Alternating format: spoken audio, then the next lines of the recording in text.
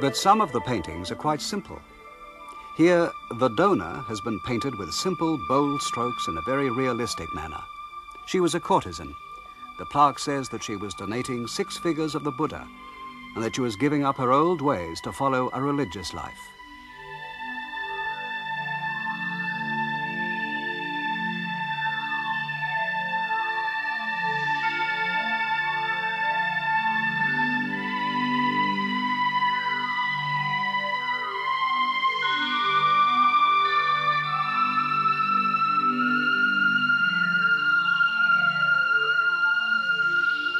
In this tiny cave, only 10 feet square or 3 meters square, we see a slice of life from Donghuang in its Tang heyday.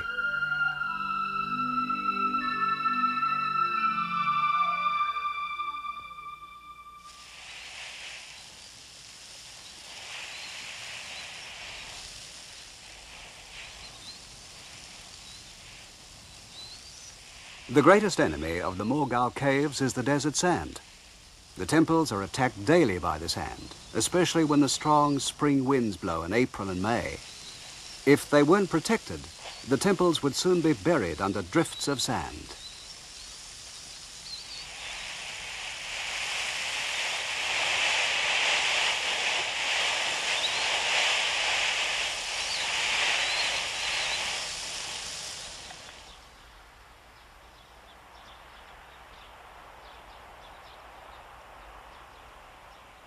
Starting in 1963, 4 years were spent in serious restoration, and the army built concrete walls to protect the caves from the sand.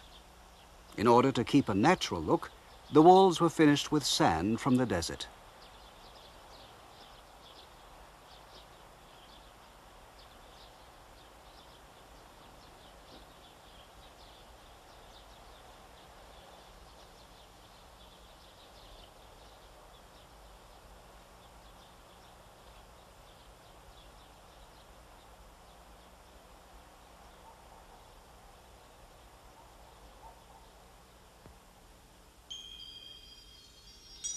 Today, the beauty of the Mogao caves is appreciated by art historians and art lovers from all over the world.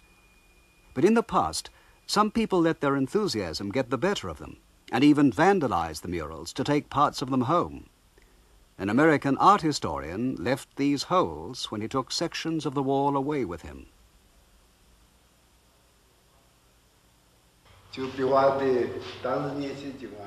First, they painted the surface of the wall with strong glue.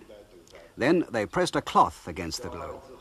When the cloth was pulled away, most of the painting came off with it.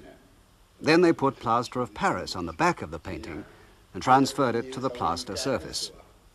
But as you can see, this process was far from perfect, and some of the paint was left behind.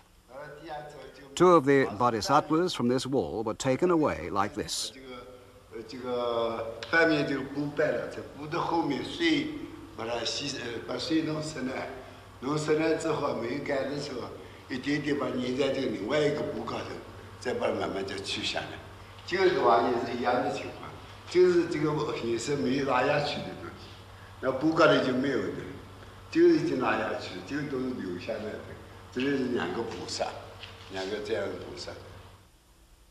Today, the pictures of the 2 bodhisattvas are in the Fogg Museum in Boston.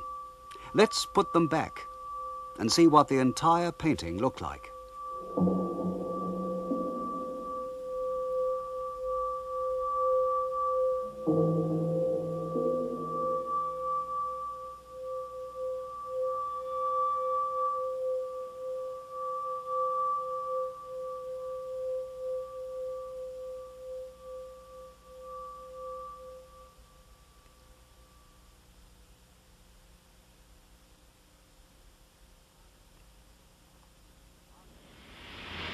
The Tang Dynasty brought a golden age to the Mogao caves. But eventually the dynasty collapsed. This part of the country again became the scene of battles between various tribes. Some of the story can be read on the walls of Dunhuang.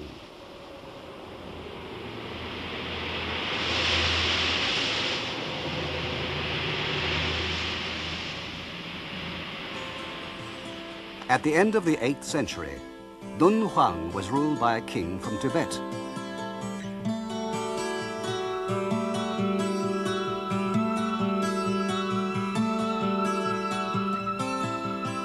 In the middle of the 9th century, the chief of a local tribe, who was called Zhang Qian, defeated the Tibetans and ruled the people.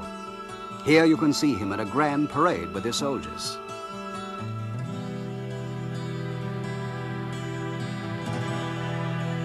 You can see the king of He Tian wearing his famous Kunlun jewel.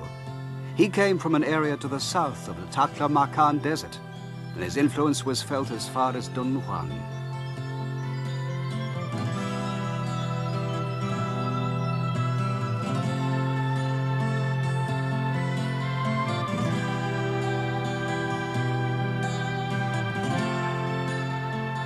This is King Xie, who ruled Dunhuang during the 11th century. During the reigns of these various kings, something happened that we can't explain today. The mystery of cave number 17.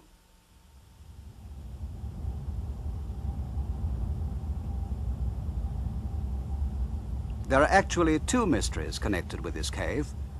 The first is why such a tiny cave, only 10 feet square, or 3 meters, should have been built near the entrance to the larger cave, which is today number 16. The key to this mystery can be found in this statue of a chief priest called Han Dynasty. He helped Zhang Qian regain the rule of Dunhuang from the Tibetans in the 9th century. The small cave was built in honor of Han Dynasty.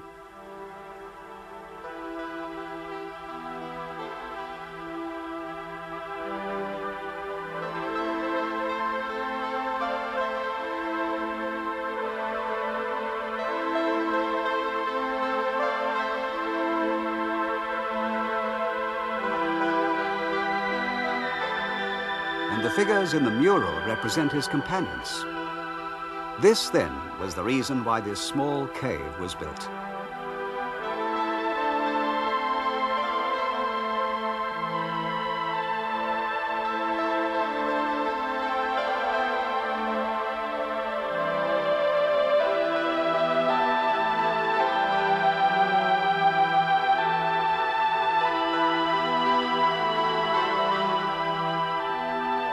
But when it was discovered, it was full of an enormous number of documents and paintings that attracted the attention of the entire academic world.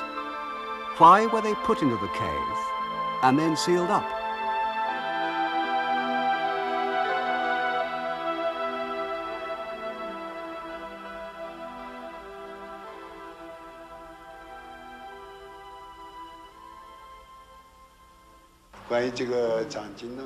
There are two theories about when the cave were sealed. One says that it was in 1036 AD when Xie conquered Dunhuang. The other is that it was a little later, in about 1054, during the actual reign of Xie. The people who hold the second theory say that Xie respected Buddhism, so there would have been no reason to hide the books and paintings before he conquered the country. But during his reign, many Muslims came from the West, and it's believed the things were hidden to protect them from the Muslim iconoclasts.